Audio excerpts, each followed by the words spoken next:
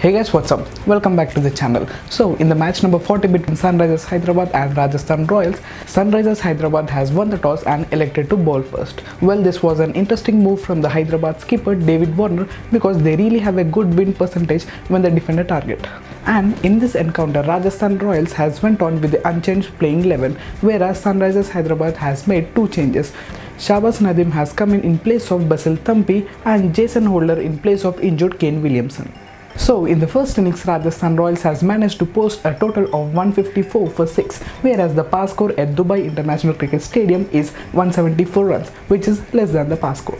And in the second innings, Sunrisers Hyderabad had a really bad start because they have lost their two key and overseas players, David Warner and Johnny Bairstow. Well, there were a lot of people and cricketing experts saying that Sunrisers Hyderabad is mainly dependent on their overseas players, especially David Warner and Johnny Bairstow. But in this match, the Indians players has proved them wrong. Middle order batsmen Manish Pandey and Vijay Shankar had a really good partnership. In fact, it's a match-winning partnership. Manish Pandey has scored 83 runs in just 47 balls, whereas Vijay Shankar has scored 52 runs in 51 balls. After this huge win, let's see where Sunrisers Hyderabad and Rajasthan Royals are placed in the points table. Well, you might be shocked to see the table. Well, Sunrisers Hyderabad has jumped from 7th position to 5th position with 8 points, and Rajasthan Royals has dropped down to 7th position.